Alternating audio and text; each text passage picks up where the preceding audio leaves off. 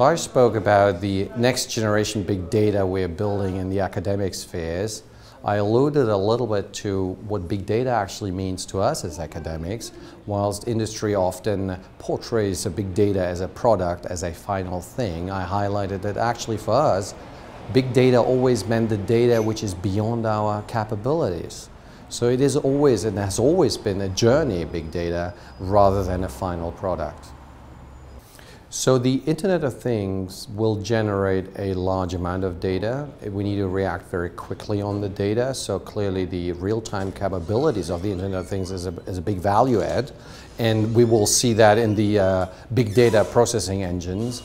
In general, it essentially means it's just a really complex ecosystem which is evolving here, because you get data which is potentially very large, like videos from the internet. You get maybe some location data from phones, and then you get a single bit from a sensor.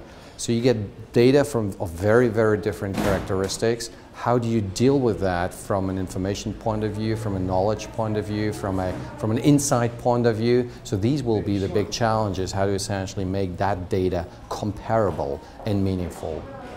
So the biggest challenge currently we have as a community is actually to generate enough data from the Internet of Things to make this meaningful. So the Internet of Things is a little bit like still a concept. It's a very early days. Imagine 1992, 93 of the Internet. So we talk about this, we have some prototypes, but there's actually very little commercial out there running, generating data. So my company, World Sensing, does generate a lot of data. We have a lot of traffic data, so we're able to deal with that. So the biggest challenge is first to procure it literally. And because it's a cyber-physical infrastructure, you need to actually deploy things. So it's not a pure digital data exercise, it's a physical exercise as well. So it will take time, literally will take time until it will take off. So the tactile internet is our next generation internet. The current internet, the fixed internet, mobile internet, the Internet of Things, is an information delivery network. It transmits maybe a video, maybe sound, maybe some digitized things, but it doesn't transmit tact, feeling, things you can do. So that is what we're building currently, and it requires literally a network which end-to-end has delays of 1 millisecond. So imagine you're trying to service a car, you're trying to do an operation remotely, and we are essentially building this type of infrastructure which is very similar to the internet, but allows the edges to actuate to do things. It requires a lot of new techniques on reliability, on security, because you don't want somebody to do the operations for you, right? So you really want to secure that. So it's a totally different league, literally, and we managed to excite the governments also about this, because they understand that a lot of countries like the UK is a skill set driven country. So if you could export the skill set on this island without actually leaving, that would be a real value add to the economy. And we estimated that about 20% of the GDP could be boosted with that tactile internet.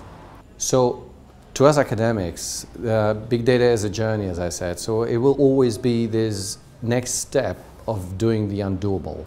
So, and the tactile internet will generate a lot of real-time skill set, which needs to be protected, cloudified, analyzed.